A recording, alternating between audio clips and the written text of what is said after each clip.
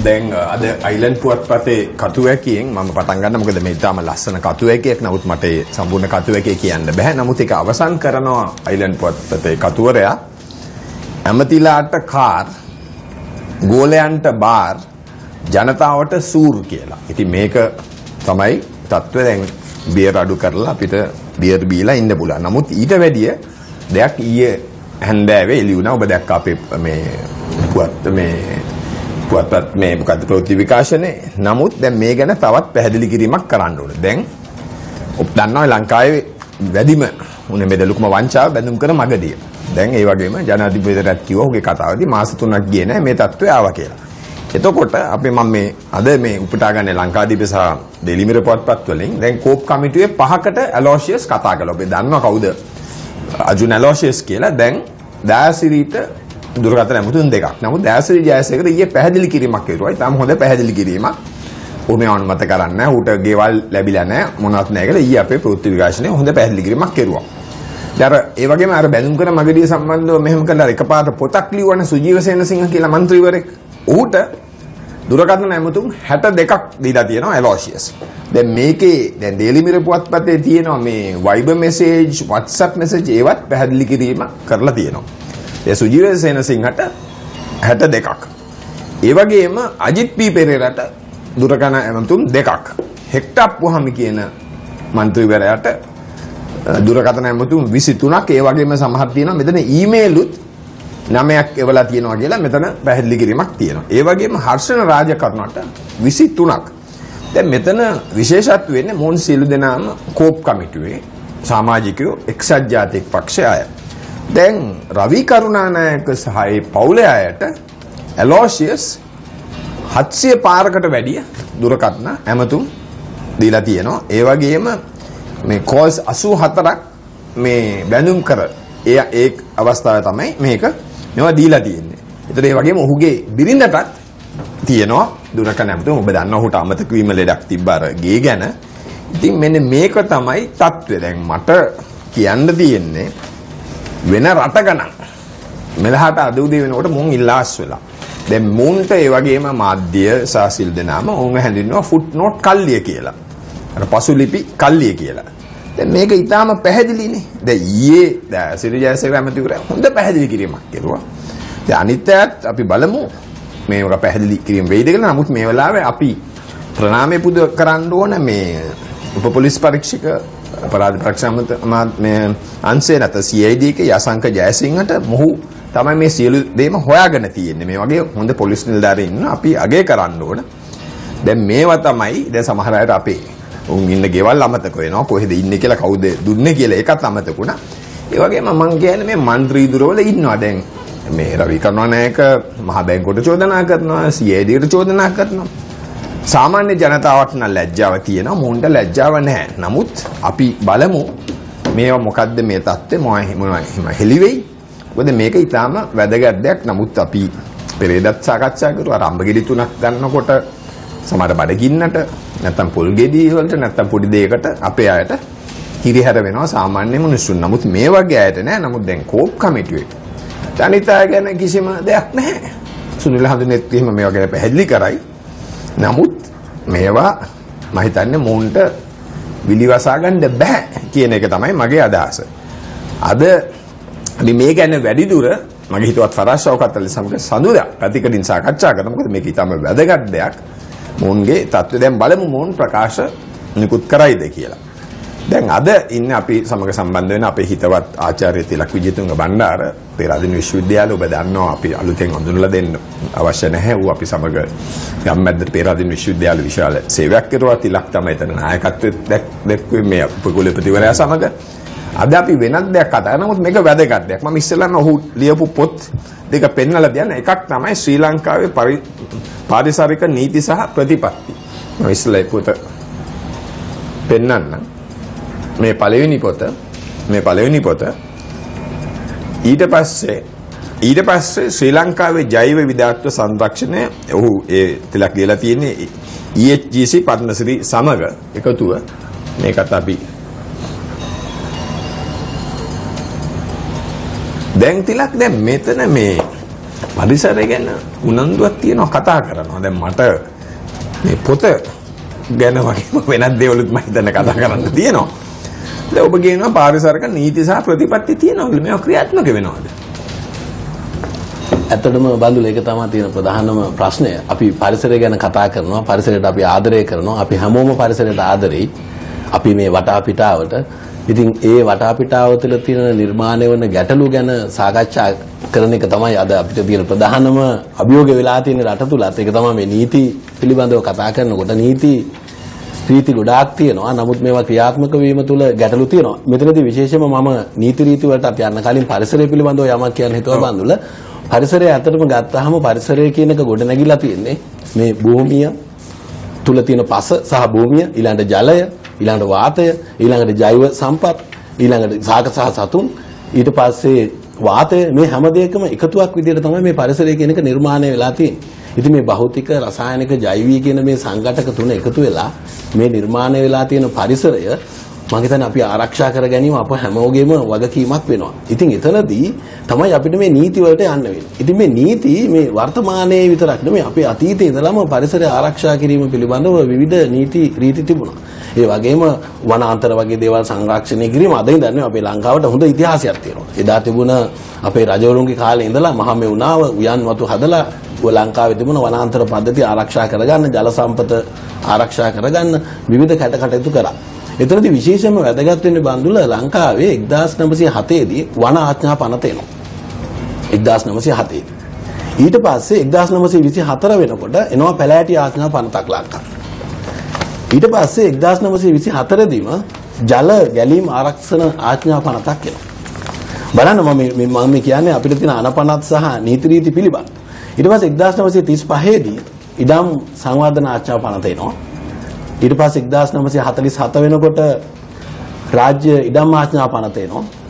ඉතින් මේ විවිධ පනත් 1951 දී පාංශු සංරක්ෂණය පිළිබඳව 1951 අංක 25 දන්න පාංශු සංරක්ෂණ පනත එනවා. ඊට පස්සේ 1980 ඉතාමත්ම වැදගත් අවස්ථාවක් ලංකාවේ පරිසරය ගැන කතා කරනකොට ඒකට හේතුව තමයි 1980 මධ්‍යම පරිසර අධිකාරිය පිහිට වෙන්නේ ශ්‍රී ලංකාවේ ජාතික පාරිසරික පනතත් එක්ක. අපේ ජාතික පාරිසරික පනතක් ගොඩනගෙනවා 1980 අංක 47 දාන ජාතික පාරිසරික පනත. මේ පනත තුලින් තමයි මධ්‍යම පරිසර අධිකාරියත් ලංකාව තුල ස්ථානගත වෙන්නේ. ඊළඟට 1981 දිනවා වෙරළ ප්‍රදේශය ආරක්ෂා කර ගැනීම පිළිබඳව වෙරළ සංරක්ෂණ පනතක්. 1995 දී වනාන්තර මහා සැලැස්මක් එනවා. ඒ වගේම 2003 දී වනාන්තර පිළිබඳව කියුණාද මේ වැඩක් නැහැ. දැන් මේ වෙලාවේ ජනතාව හඬක් නගනවා. අපි අපේ මාධ්‍ය හඬ නගනවා. මේ දැන් මේවා කැලෑලි කරනවා. අනිත් ඒ මේවා කරන්න ඔබ කියවන නීති තියෙනවා. ඔත් මේවා කරන්නේ ඇමතිවරුන් දැන් විල්පත්තුවට වෙන විනාශේ. දැන් ඒක තමයි බඳුල තියෙන ප්‍රශ්නේ. වනාන්තර ගත්තාම වනාන්තර වලට වන බලපෑම දැන් අපේ රක්ෂිත විදියට, දැඩි රක්ෂිත විදියට, ලෝක උරුම විදියට, විවිධ විදියට වනාන්තර වෙන් කරගෙන අපි ආරක්ෂා කරන්න නීති රීති සකස් කරන මේ නීති ක්‍රියාත්මක වීම තුළ විශාල ගැටලුවක් තියෙනවා. අපි ඇත්තටම නීතිය නියම විදියට ක්‍රියාත්මක කරනවා නම් අපේ රටේ වනාන්තර ආරක්ෂා කරගන්න පුළුවන්. 1900 වෙනකොට ලංකාවේ බඳුල මුළු භූමි ප්‍රදේශයෙන් මුළු භූමි ප්‍රමාණයෙන් ලංකාවේ 70%ක වනාන්තර වැස්මක් තිබුණා. 1948 සුද්ද ලංකාව අතහැරලා යනකොට අපිට 144ක වනාන්තර වැස්ම දැන් කොපමණද? දැන් වනාන්තර වැස්ම ගත්තොත් එම ප්‍රාථමික වනාන්තර ලංකාවේ තියෙන 8.0 ගාන. ඒ වගේම අපේ ස්වභාවික වනාන්තර වැස්ම ගත්තොත් 120කටත් වඩා අඩු ප්‍රමාණයක්. සාමාන්‍යයෙන් අපි වගා කරන වනාන්තරات එක්ක ගත්තාම ලංකාවේ මුළු භූමියෙන් 129ක් විතර තියෙනවා. දැන් ඒ ටිකත් දැන් විනාශ දැන් උතන තිලක් වෙන්නේ මම ඔබ දේශපාලන සම්බන්ධ කරගන්නේ නැහැ නේද? ඔබලා වගේ මේ ආචාර්යවරුන් මම මේ ගැන ගොඩක් උනන්දුවක් දක්වන. දැන් මෙතන මේ ඇමතිවරුනේ මේක විනාශය අපි විල්පත්තුව ගැන කිව්වහම ඔව් ඒකම මම විල්පත්තුව ගැන කතා කරනකොටත් අනිකුත් වනාන්තරات හැම දෙයක් ගැනම කතා කරනකොට විල්පත්තුව මෙතනදී විශේෂ වෙනවා. විල්පත්තුව වනාන්තරය පසුගිය කාලෙදී මේ හොඳ වනාන්තරයක් බවට පත් වුණා. ඒ කියන්නේ හොඳ විවිධත්වයක් තියෙන වීලි කලාපය තුල තියෙන හොඳ වනාන්තරයක්. ඉතින් මේ වනාන්තරයක් වීම තුලම අපි මේ වනාන්තර ආරක්ෂා ඒක තමයි අපිට තියෙන ආරක්ෂා කරගත යුතු ප්‍රධානම හේතුව තමයි වනාන්තර වැස්ම අඩු වෙලා යන නිසා මේ වනාන්තරය යම්කිසි පුද්ගලයන් ආක්‍රමණය කරනවා නම් නැත්නම් ඒ ප්‍රදේශවල හිටපු පුද්ගලයන් නැවත ගිහිලා පදිංචි වෙන්න යනවා නම් හොඳම දේ තමයි මම දකින්නේ මේ මිනිස්සුන්ට මේ ජනතාවට වෙන තැනකින් ඉඩම් දීලා මේ වර්ධනය වුණ වනාන්තරය ආරක්ෂා කර ගැනීම මම හිතන්නේ අපි හැමෝගෙම යුතුයකමක් වෙනවා. නැත්නම් අපිට අර ඒක පුද්ගල වනබිම් අනුපාතය දැන් 0.0 ගානකට අඩු වෙලා 1900 වෙනකොට තිබුණ විශාල ඒක පුද්ගල වනාන්තර වැස්ම හෙක්ටාරයකට ආසන්න ප්‍රමාණයක තිබුණ වනාන්තර ප්‍රමාණය අපිට අඩු වෙලා මේක වනාන්තර කියනක අනිත් ඒවාත් එක්ක බද්ධ වෙලා තියෙන එකක් නේ බඳුල මේක ජලයත් එක්ක පසත් එක්ක වාතයත් එක්ක මේක මේ හැම දෙයක් එක්කම බද්ධ වෙලා තියෙනවා. නමුත් දැන් මෙතන තියෙන දැන් ප්‍රශ්නේ තමයි දැන් අර ඔබ කියනවා. දැන් ඔබලාට මේක තේරෙනවා. දැන් මට ලැබෙන සුමානේ බදාදා මේ ආචාර්ය සුමිත් පිළපිටිය අපි සමග එකතු වෙනවා. ඉතින් දැන් ඔබලාට තේරුණාට දැන් ලොකු පෙළගැස්මක් තියෙනවා. නමුත් දැන් මෙතන දේශපාලක නේ මේ ඇමතිවරේ ගිය ආණ්ඩුවේ හිටිය ගිය ආණ්ඩුව මේ ආණ්ඩුවට පැන්නා. ඉතින් දැන් ඔහු ෂාට් බදුද්දින් මේක නහුචෝදනක් නේ. එක කිව්වට මේක සැබෑ වෙනවනේ. මේක පෙන්නලා තියෙනවනේ. ඉතින් ඔතන දැන් නීති ඔබ කිව්වාගේ නීති තියෙනවා. නමුත් මේ නීති හදන්නේ නීති කඩන්නේ දේශපාලන නීති අපිට ලොකු ප්‍රශ්නයක් තියෙනවා. මම මේ ජනතාවගේ පැත්තෙන් අහන්නේ මොකද්ද කරන්න පුළුවන්? ඒක තමයි බඳුල තියෙන ලොකුම අභියෝගය. සමහර නීති ක්‍රියාත්මක කරන්න ගියාම මෙතනදී තියෙන ප්‍රධානම අභියෝගය තමයි මම හිතන්නේ දේශපාලන මැදිහත් වීම. මේ දේශපාලන මැදිහත් වීම මත සමහර දේවල් බඳුල අපිට ඉතාමත්ම ලක්ෂණ වෙරළ තීරයක්. ඔව්. ඒ ගැන මට වෙනම කතා කරන්න ඕනේ. එතකොට බලන්න. එතකොට අපිට මේ නීති ගැන කතා කරනකොට ඒක තමයි ඉතාමත්ම අපි අපේ රටට අපේ පරිසරයට අපි හැමෝම ආදරය කරනවා. මම දන්නවා වර්තමාන ජනාධිපතිතුමාගේ ප්‍රධාන අවශ්‍යතාවයක් තියෙනවා ලංකාවේ වනාන්තර ප්‍රමාණය 32 දක්වා වැඩි කරන්න ඉදිරි වර්ෂ කිහිපය තුළ. නමුත් මෙතන තියෙන අභියෝගය ඉතින් මේක කරන්න නම් අපි එක percentage එකකින් ලංකාවේ වනාන්තර ප්‍රමාණය වැඩි කරන්න නම් අපි කරන්න ඕනි හෙක්ටයාර් 6,56,000ක භූමියක වනාන්තර වවන්න වෙනවා. වර්ග කිලෝමීටර 656ක භූමියක වනාන්තර වවන්න වෙනවා 1% එකක වනාන්තර ප්‍රමාණයක් ලංකාවේ වැඩි කරගන්න.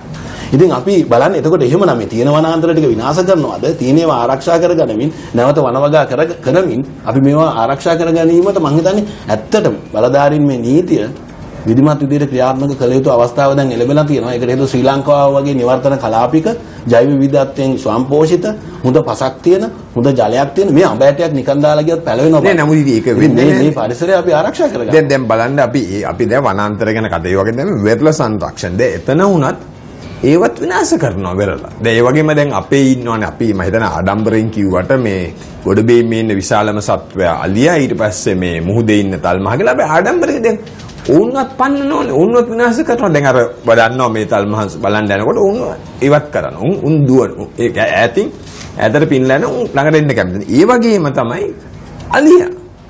ඉතින් මේ මොනවද තිබ්බත් දවසක අපිට ආඩම්බර වෙන්න බෑනේ. දැන් මූන් පෙන්නලා අපි සල්ලි හම්බ කරනවා මේ රට. ඒක නොබේ අදහස. වෙරළ ගැන කියනකොට බඳුලා අපිට ඉතාමත්ම හොඳ අලංකාර වෙරළක් තියෙනවා. 1981 වෙරළ ආරක්ෂණ පනතේ තියෙනවා වෙරළේ ඉඳලා මීටර් 300ක් ඊළඟට එනකන් කිසිම සංවර්ධන කටයුත්තක් කරන්න බෑ වෙරළ සංරක්ෂණ දෙපාර්තමේන්තුව සහ මධ්‍යම පරිසර අධිකාරිය අනුමැතිය නැතුව. ඒ වගේම වෙරළට ගඟක් ගලාගෙන එනවා නම් කිලෝමීටර් 2ක් යනකම්. වෙරළට ගඟක් එනවා නම් ඒ වෙරළ ළඟ ඉඳලා කිලෝමීටර් 2ක් ඇතුළට ගඟ දිගේ කිසිම සංවර්ධන කටයුත්තක් කරන්න බෑ. අද බඳුර ගිහලා බලන්න කළු ගඟට. කළු ගඟේ 1 කිලෝමීටරයක් ඇතුළත වැලි ගොඩ දාන ස්ථාන 267ක් විතර තියෙනවා. 260කට වඩා වැඩි ප්‍රමාණයක් තියෙනවා කළු ගඟේ. ඉතින් මේ නීති ක්‍රියාත්මක විය යුතු නැත්නම් මේවා විශාල අනිත් එක අපි වෙරළේ ඉඳලා කිලෝමීටර් 2ක් යනකම් කිසිම සංවර්ධන කටයුත්තක් කරන්න මේවා මේ වෙරළ සංරක්ෂණ පනතේ තියෙනවා. ඉතින් මේ වගේ සමාජ දැන් මට මේ අපේ ප්‍රේක්ෂකෙක් කියන ඔහු සඳහන් කරනවා මේකද අපේ පරිසරය ආරක්ෂා කිරීම ගැන කතා කරලා වැඩක් නැහැලු මේ මහ බැංකුව ආරක්ෂා කරගන්න බැහැ නං කියලා මම ඔහුගේ ප්‍රේක්ෂකෙක් අපි ඒකට දෙන්න ඕන. පරිසරය ආරක්ෂා කර ගැනීම මම හිතන්නේ අපි හැමෝගෙම වගකීමක්.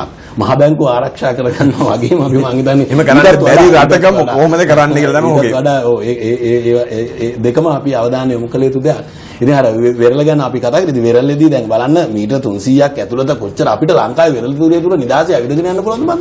බෑ. ඇවිදගෙන යන්න බෑ. නේ වෙරළ අයිති කරගත්ත පුද්ගලයෝ ඉන්නවා. මේ එහෙම ඒ වගේම සමාජ ඒවට එතනත් සමාන කියනකොට කියන්නේ අපේ ජනතාවත් ඒකට වග කියන්න ඕන. නමුත් මෙතන සම්පූර්ණ මේ දේශපාලන බලපෑම් මත නෙමෙයි වෙන්නේ. දැන් බඳුල අපි අතීතයට හිතලා බලන්න අපේ අතීතයේ කැලෑ ආරක්ෂා කරගන්න කැලෑ කෝරාල කෙනෙක් හිටියා. නේ ඊට පස්සේ ජල සම්පත සම්බන්ධයෙන් ඇල මාර්ග මේවට හිටියා වෙල් විදානෙලා හිටියා. ගම් මුලාදානෙලා හිටියා. එතකොට මේ මිනිස්සු දඬුවම් තිබුණා. දඬු කඳේ ගහලා තිබ්බාම අනිත් මිනිස්සු ඒවා දැක්කාම ඒ මිනිස්සු වැඩ කරේ නැහැ. ඒ දඬුවම දැක්කට පස්සේ ආයෙ වැරදි කරන්නේ නැහැ. අපි මේ වැරදි කරන අයට දඬුවම් දෙන්න ඕනේ. දඬුවම් දුන්නොත් තමයි අපිට මේ පරිසරය ආරක්ෂා කරගන්න පුළුවන්. කොහොමද දිලක් දැන් ඔබ දැක්කනේ මෙතන දුන්න දුර ගැන කතා නැමතුම ඔබ හිතනවාද මෝනිල්ලාස් වෙයි කියලා. ඉතින් එතනනේ මෙතන ප්‍රශ්න තියෙන්නේ අපේ රටේ.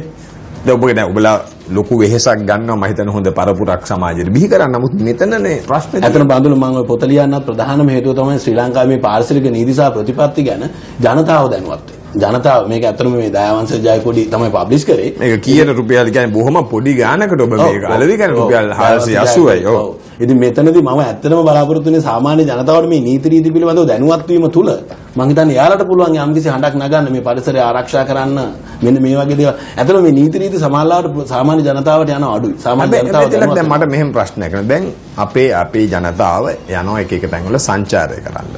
නමුත් එතන ගිහිල්ලා පරිසර විනාශ කරනවා. එතන ගිහිල්ලා පරිසර විනාශ. දැන් මට ප්‍රශ්න දෙකක් තියෙනවා. එකක් තමයි දැන් මේ දඩ මුදල් ඒ වගේ තැනත් ලොකු වැරද්දක් කරන හැමතැනම පොලිතින් දාලා විනාශ කරනවා. ඒක එකක්. අනිත් එක තමයි මම මේ පොතේ දැක්කා දැන් තියෙන දඩ මුදල් කැලෑක අපේ මෙහෙම බොහොම පොඩි ගාණක් තියෙන්නේ. ඇඟට දැනෙන්නේ නැහැ ඒක. ඒවා ඇත්තටම වෙනස් වෙ යුතුයි. අපේ ඒ කියන්නේ අපි මේකෙන් සමහර නීති ඒ පනත් කෙටුම්පත් හදන වෙලාවේ තිබුණ දේවල් වලට තමයි මම හිතන්නේ. ඒවා සමහර නීති ඇත්තටම වෙනස් වෙන්න ඕනේ. සමහර ප්‍රතිපත්ති වෙනස් වෙන්න ඕනේ. අනිත් දේ තමයි අර කිව්වා වගේ සංචාරක කර්මාන්තයේ ප්‍රධාන අභියෝගයක් වෙලා තියෙනවා බන්දුලා අපිට මේ වර්තමානයේ මේ ප්‍රධාන පාරිසරික ගැටලු ඇති කරන්නේ. විශේෂයෙන්ම සමහර සංචාරකයන්ගේ ඈම තුලම වනාන්තර වලට ගිනි ගැනීම සිද්ධ වෙනවා. ඒ වගේම අර කියනවා වගේ ඝන අපදාවිය පරිසරයට එකතු කරලා. දැන් බන්දුල බලන්න මේ සංවර්ධන ක්‍රියාවලිය තුල අපි තියාගත යුතු ප්‍රධානම දේ තමයි අපි මේ කරන දේ පාරිසරික මේ වශයෙන් තිරසාර වෙන්න ඕනේ බන්දුල. ඒ වගේම සමාජය අනුමත කරන දෙයක් වෙන්න එපා. ඒ වගේම ආර්ථික වශයෙන් උත් යම්කිසි ඵලදායීතාවයක් තියෙනවා. නමුත් එතකොට තමයි අපිට අර තිරසාර සංවර්ධන ඉලක්කයන් ළඟා කරගන්න පුළුවන් වෙන්නේ. ඉතින් අපි බන්දුල අපේ ශ්‍රී ලාංකිකයන්ට හොඳ ආකල්ප තිබුණ සමාජයක් තිබුණ හොඳ ගතිගුණ තිබුණ රටක් මේක. නමුත් වර්තමාන වෙනකොට මට පේනවා මේ ආකල්පමය වෙනස් වීම ඉතා දැඩි ලෙස පාරිසරික මේ වශයෙන් ගැටලු ඇති කරන්න බලපාන. ඇයි ඔබ දැනුම ඇයි මේ පිරීම ඇති වෙලා තියෙන්නේ? මේ සමාජ ක්‍රමයේ තුල සහ සංස්කෘතිය තුල වෙනස් වීම මත. සමාජ ක්‍රමයේ තුල වෙනස් වීම. අපි බලන්න ආහාර රටාව කොයිතරම් දුරට අපි වෙනස් කරගෙන තියෙනවද? කුෂිකාර්මික ශේෂ්ත්‍රය තුල විශාල වශයෙන් විප්ලවීය වෙනසක් ඇති වෙලා. අද අපිට එදා ගමේ තිබුණ පළතුරු ටික එළවලු ටික කන්න නැහැ. අද ඔක්කොම අපිට තියෙන ඥානමය වශයෙන් වෙනස් කරපු දේවල්. ඉතින් බන්දුල මේකෙන් අපිට වෙන දේ තමයි අපේ පරිසරයට ආවේනික මේ පරිසරය නිජබිම් කරගත්ත ඒ සාකසා සත්ත්ව විශේෂ අපි අතරින් අයින් වෙලා යනවා. එදා තිබුණ අද බලන්න මේ භෝග වගාවට යොදන කුසි රසායන ද්‍රව්‍ය සහ පොහොර භාවිතය නිසා කොයිතරම් දුරට හානි වෙලා තියෙනවද කියලා අපේ පරිසරයට සහ අපේ පරිසරයට ආවේනික ජීවීන්ට සතුන්ට. ඊට පස්සේ ඒකේ අනිත් පැත්ත බන්දුල ඔයා දැන් බන්දුල කිව්වා දැන් මේ අලින්ගේ ප්‍රශ්නේ. ඉතින් අලින්ගේ ප්‍රශ්නෙට එන්නේ හේතුව ඕකනේ. දැන් අපි ජලාසත් දෙවියන් වහන්සේ හරි ස්වභාව ධර්මය හරි මේ ලෝකේ මවනකොට බන්දුල මේ ලෝකේ මවනකොට ඔය කොන්ක්‍රීට් වේලි මැව්වේ නැහැ. මේ ප්ලාස්ටික් පොලිතින් මැව්වෙත් නැහැනේ. එයා මැව්වේ මේ පරිසරය තුල මේ හොඳට ජීවත් වෙන්න පුළුවන් හැමෝටම බෙදා හදාගෙන ඉන්න පුළුවන් විදිහට. ඒ හින්දා මං හිතන්නේ අපේ ප්‍රධානම දේ වෙන්න ඕනි අපි මේ පරිසරය තුලත් එක්ක ජීවත් වෙන්න. ඒ කියන්නේ මිනිසා පරිසරයේම කොටසක් කියලා හිතාගෙන ජීවත්. මොකද මිනිසා දැන් මම හිතන්නේ ලෝකෙන් අපි පිළිගන්න හොඳම පරිසර විද්‍යාව තමයි බුදුහාමුදුරුවෝ. බුදුහාමුදුරුවෝගේ මධ්‍යම ප්‍රතිපදාව. අපේ පන්සිල් පද පහේ පළවෙනිම පන්සිල් පදේ මේ පාණාතිපාතා වීරමණී සික්ඛාපදං සමාදියාමි කියනකොටම තියෙනවනේ බන්දුල අපි සතුන් මරන්නේ නැහැ. අපි සතුන්ට හානි කරන්නේ නැහැ. පණ ඇති දේවල් විනාශ කරන්නේ නැහැ. ජෛව විවිධත්ව සංරක්ෂණය. නේ එතකොට මෙතනදී ඒක අපි බුදුන් උදේ වදිනවා හැන්දෑව වදිනවා මේ ආයේ මාල් එහෙම බුදුන් වැඳ හිටියා. කොයි දවසක් තියෙනවා අපිට. ඔව් ඉතින් වැඩේ තියෙන්නේ ඒවා අපි ක්‍රියාවට නංවන්න. බුදුදහම තුල විතරක් නෙවෙයි බන්දුල. මේ අපේ Hindu ආගමේ මේ භගවත් ගීතාව තුල ඉතා පැහැදිලිව කියනවා. කුරාණය තුල පැහැදිලිව කියනවා. බයිබලය තුල පැහැදිලිව තියෙනවා. මේ බුදුදහමේ ත්‍රිපිටකය තුල පැහැදිලිව තියෙනවා. විවිධ ආගම් වලින් මේක මිනිසුන්ට දීලා තියෙනවා. නමුත් වෙලා තියෙන වර්තමානයේ මේවා වලින් කැඩිලා මිනිසු පාරේ යන්න බෑ. ටොෆිය කෑවොත් කොලේ බිමට දාන්න. යෝගට් කප් එක බිමට දාන්න. වමනේ මල්ල ඉන්ටර්සිටි බෑග් බස් එකේ ගියොත් වමනේ මල්ල දානවා බිමට දාන්නේ අර පාර යන මිනිස්සයාගේ ඇඟට වැටෙනවා කියලා. කෙල ගහනවා. ඉතින් මේ අපේ මේ ආකල්පමය වෙනසක් ඇති කරගත්තේ නැත්නම් මම හිතන්නේ මේ රටේ පරිසරයට අපේ මෙච්චර ලස්සන භූමියට මේ අපිට තියෙන ජල සම්පතට දැන් මේ ගලහෙන් අපේ සෝමරත්න කියන ප්‍රේක්ෂකෙක් කතා කරනවා. එම්.ජී. සෝමරත්න ඔහු කියන මේ අලි ප්‍රශ්නේ වගේම රිලව් ප්‍රශ්න ගැනත් ඔහු කතා කරන ඔබට යම් කිසි දෙයක් මොකද අපිට පුරුදු ඉන්නේ නුවර අපේ පන්ති වලට එහෙම ඇවිල්ලා පුරුදුයි අපි රිලව් එක තමයි මේ සත්ත්ව හානිය කියන එක ඇත්තටම අපේ ගම්මැද්දෙත් අපි දැක්ක තුන්වෙනි ප්‍රශ්නේ තමයි ලංකාවේ තියෙන මේ සත්ත්ව හානිය කියන එක. අලින්ගේ ගැටලුව ප්‍රධාන ගැටලුවක් වෙලා තියෙනවා. ඒකට හේතුව අලින්ට යන්න ඕනි මංකඩවල ටික නැහැ. අලි මංකඩවල. කොරිඩෝස්, එලිෆන්ට් කොරිඩෝස් අද ගොඩාක් අඩු වෙලා ගියා. දැන් බලන්න අපි මේ ජලාශයම හදනකොට මේ අලි ගමන් කරපු මාර්ග වෙනස් වෙලා තියෙනවා. ඇත්තටම අපිට පුළුවන් නම් ගිරිතලේ ඉඳලා මින්නේරියට කොරිඩෝ එකක් හදන්න. මින්නේරේ ඉඳලා මේ කොහෙද මොරගහ කන්දට කොරිඩෝ එකක් තියෙන. මොරගහ කන්දේ රන්දනිගලට තියෙන. ඒතර මේ අලියා කියන සතාට දවසකට ගොඩක් දුර ඇවිදින්න ඕනේ. යාට විශාල ආහාර ප්‍රමාණයක් ඕනේ. යාට ඉස්සර යන්න කැලයක් තිබුණා. දැන් කැලේ නැහැ. එතකොට අපිට යාලේ ඉඳලා විල්පත්තුවට අලියට යන්න පුළුවන් වෙනවා. භූතානේ දකුණේ ඉන්න මේ දිව්‍යා මාස 6කට පස්සේ ඒ දිව්‍යම දැක ගන්න පුළුවන් බන්දුල උතුරු භූතානේ. ඒ දිව්‍යම. අපි ලංකාවේ ඕක දැක්කම ඒකම අලිට සෑහෙන විදිහට පිනන්නත් ඔව් පිනන්න ඕනේ. ඒ කියන්නේ යාලට යන්න පුළුවන් වෙනවා. අනිත් එක තමයි රිලාවුන්ගේ ප්‍රශ්නෙත් ඒකයි. රිලාවුන්ගේ ප්‍රශ්නේ බන්දුල මම හොඳටම කියන්න. රිලාවුන්ගේ ප්‍රශ්නේ වැඩි වෙන්න ප්‍රධානම හේතුව තමයි අපේ මේ රිලාවුන්ට ආහාර දෙන්න මිනිස්සු පුරුදු වීම. දැන් වනාන්තරයකට ගිහිල්ලා බලන්න වනාන්තරය ඇතුලේ පළතුරු තියෙනවා. වනාන්තර මායෙම ඉන්නේ සත්තු එන්නේ ගමට කැලේට නෙවෙයි. එතන සත්තු කැමති දැන් මේ පාර අයිනේ තියෙන ඒවට මිනිස්සු කන්න දෙන්න. යාම පහසුවෙන් කැම ටික ගන්න. යාලා කැලේ පළතුරු ඉදලා තියෙනවා සමහර තැන්. කැලේට යන්න අකමැති සත්තු. නේ සත්තුන්ට කෑම අපි දෙන්න ඕනේ නැහැ. සත්තු දන්නවා කෑම හොයාගෙන කන්න. ඉතින් මේ තුන තමයි මේ ගැටලු වලට ගොඩක් දෙලක් අපේ මේ කොළඹේ අපේ ප්‍රේක්ෂකයන්ගේ ප්‍රශ්නයක් තියෙනවා. අහනවා මේ ප්‍රශ්න අහනවා. දැන් මේක වැදගත් නේද මේ පරිසරය?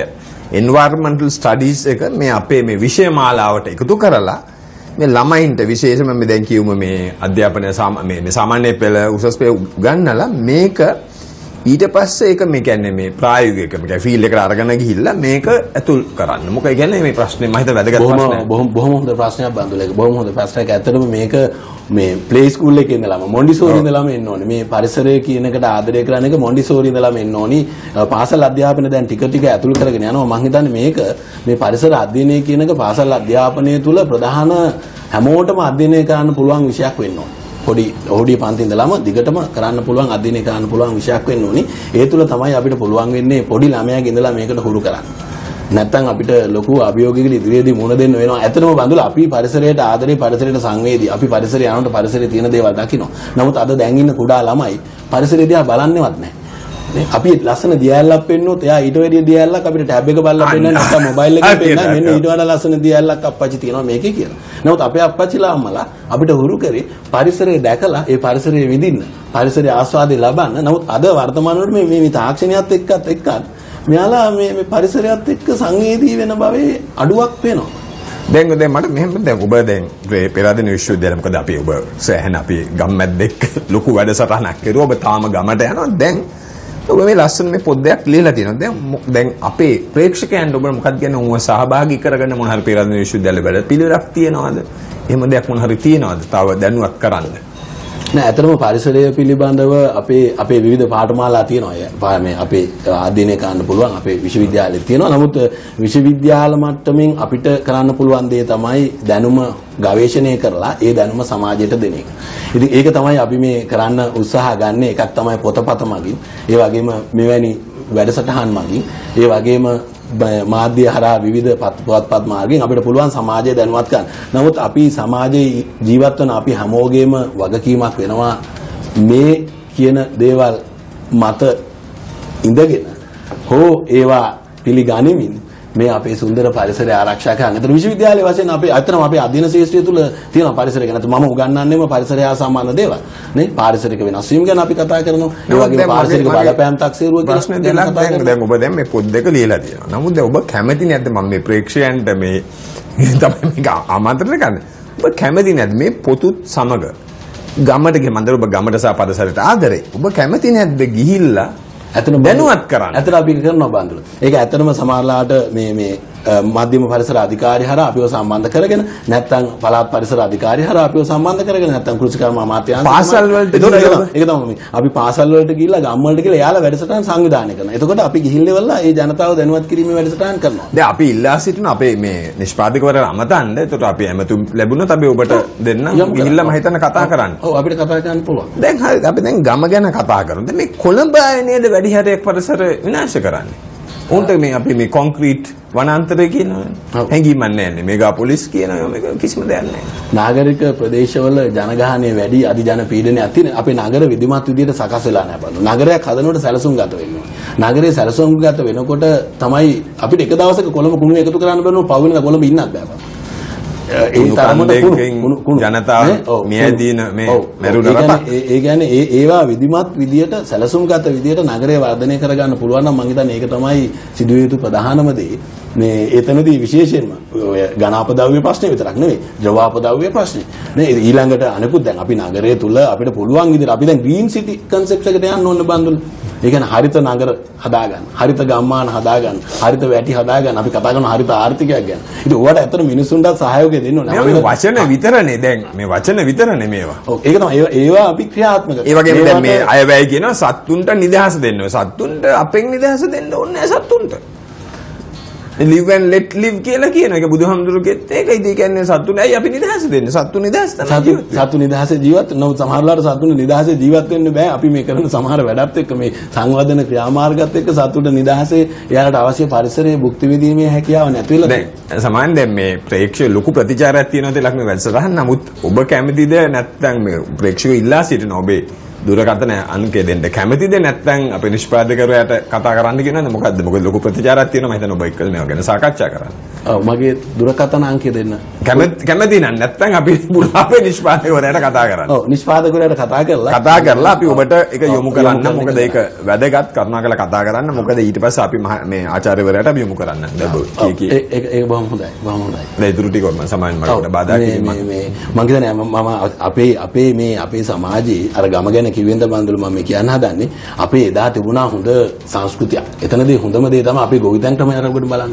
බඳුළ ඉස්සර සත්තුන්ට කණ්ඩ කුරුළු පාළුව කියලා එකක් ගොවිතැන බිම ඉතිරි කරා. ඒකෝර අර සත්තුන්ට තියෙන නිදහස සදාට ඇවිල්ලා ඒවා කාලේ යන්න පුළුවන්. අද සත්තුන්ට ඒක නැහැ. නේ ඊළඟට ඒ විතර නෙවෙයි මම කියන්නේ හැම දෙයකදීම අපේ තිබුණා හොඳ සම්ප්‍රදායික හොඳ පරිසරයත් එක්ක සංවේදී වුණ කළමනාකරන විධික්‍රමය. නේ දැන් වර්තමාන වෙනකොට ඒවා ටිකක් පිරිහිලා නේ අර ඒකට හොඳම දේ තමයි අපි ඉස්සර උණු වතුර ටිකක් එළියට දැම්මොත් ඒ ටික අත උඩට උස්සලා දම උණු වතුර ටික බිමට දාන්නේ. බිමට වැටෙනකොට මේක සීතල වෙලා වැටෙනවා. පස්සේ ඉන්න සුද්ධ ජීවීන් පණුවන් විනාශ නොවෙන්න. නමුත් අද සමාජයේ ගොඩක් දේවල් මේව අයින් වෙලා ගිහලා අපි අර එක බෙහෙත් ගහපුවම පස්සේ ඉන්න කුණ්ඩල්ල කත්පොට්ට ගොළුබෙල්ල ඔක්කොම මැරලා ගිහලා. ඒකල අපි කතා කරන සත්ව හානි ගැන. ප්‍රධානම පස්සේ දැන් මිනිස්සු කියනවා මේ මීයන්ගෙන් හරි කරදරේ කියලා. ඉතින් බඳුල මීයන්ගෙන් කරදරේ එනවා තමයි ගැරඩි නෑනේ. ගැරන්ටි ඉන්නවා නම් මේ ගැරන්ටි නෑ මේ අපි පාවිච්චි කරන කුසි රසායන ද්‍රව්‍යات එක්ක ඒ සමතුලිතභාවය පරිසරයේ තියාගෙන යන්න බැරි වෙලා තියෙනවා නේ ඉස්සර බත් කූර වෙලට යනකොට කොච්චරක් ඉන්නවද නීරක යනකොට කකුල කන්න කූඩැල්ල කොච්චර ඉන්නවද අද මේ ඔක්කොම පරිසරයෙන් ඉවත් වෙලා ගියා කකුල්ටවත් පේන්නේ නෑ අද වෙල්යාව නේ ඉතින් ඒක තමයි තියෙන ප්‍රධානම අභියෝගය. ඉතින් මේකෙදී මේ අපි නීති රීති හදනකොට දැන් පොහොර සානාධාරයක් දෙනකොට ওই සානාධාරය දෙනකොට මිනිස්සු ගොඩාක් යොමු වෙනවා මං හිතන්නේ මේවා මම හිතන්නේ අපි ගොඩාක් ප්‍රොමෝට් කරන්න ඕනි මිනිස්සුන්ව මේ ඕගනික් දේවල් වලට. අයින්ද්‍රිය දේවල් වලට. අපි ගෙදර තියෙන කුණු ටික පවා බඳුලා අපි වත්තට දාන්න නැතුව එදා දිරන ටික අද කුණු ලොරිය එනකොට අපි ලොරියට දෙන්න පුරුදු වෙලා කුණු එකතු කරන එකට. ඉතින් අපේ වත්ත මුඩු වෙනවා කුණු එකතු කරන ලොරියෙන් ගෙනියලා ඕක ජල පාරකට හරි කොහරි දාලා එතනත් පරිසරයේ දෝෂණය වෙනවා. අපේ වත්ත පෝෂණය වෙන්නේ නැහැ. කුරුණෑගල පැත්තේ පොල් අතු වල පොල් එලි ටික අද කර්මාන්තශාලාවලට යන්නේ. අද ඒ හින්දාම කුරුණෑගල පැත්තේ පොල් අතු වල පොල් ගෙඩි පොඩි පොල් ගහ බොහොම හීනි පොහොර ටික නැහැ. පොල් ගහ වටේට ඉස්සර ඕවා තියලා පස පෝෂණය. තිලක් ඔබට බොහොම ස්තුතියි. නමුත් මම හිතනවා කරුණාකරලා ලබන මාසෙත් එන්න අපේ වැඩසටහන මොකද මේක වැදගත්. ඔබ පැහැදිලි කරන දේ මම හිතන්නේ ගොඩක් අයට මේක තේරෙන්නේ නැහැ. මේ පැය භාගෙ මදි. නමුත් දැන් මම මේ වැඩසටහන අවසන් කරනවා අපේ ප්‍රේක්ෂිකාවක් කියනවා අපි සංචාරකයන්ට එන්න කියනවා මේ අපේ දියඇලි බලන්න අපේ මේ සත්තුන් බලන්න මුහුදු වෙරළ බලන්න නමුත් කිසිම දෙයක් වැඩක් නැහැ මේ ආණ්ඩුව තමයි මේ සේරම විනාශ කරන්නේ ගස් කපනවා ඒ වගේම කිසිම වැඩක් දැන් සෙන්ට් ක්ලෙයාර් ඩෙවොන් ඒ වගේ නමුත් වැඩක් නැහැ අන්න ඒකින්ද මම හිතන්නේ මේක ලොකු දැනුවත් වීමක් තියෙනවා වගේම අපේ නිෂ්පාදකවරගෙන ලොකු ප්‍රේක්ෂක ප්‍රතිචාරයක් තියෙනවා තිලක් මම හිතන්නේ දෙසැම්බර් මාසෙත් අපි ඔබට ආරාධනා කරමු මොකද මේක ඊටාම වැදගත් නැවත වරක් මතක් කරන්න ඕනේ බැඳුම් කර මගඩිය මේ දුරකථන ඇමතුම් අගමැතිවරයා එනවා සඳුදා සාක්ෂි දෙන්න ඒ ගැන කතා කරන්න මගේ හිතවත් මිත්‍ර ෆරාස් ෂෞකත් අලි සමග අපි හම්බෙමු ලබන සඳුදා ඔබට සුබ දවසක්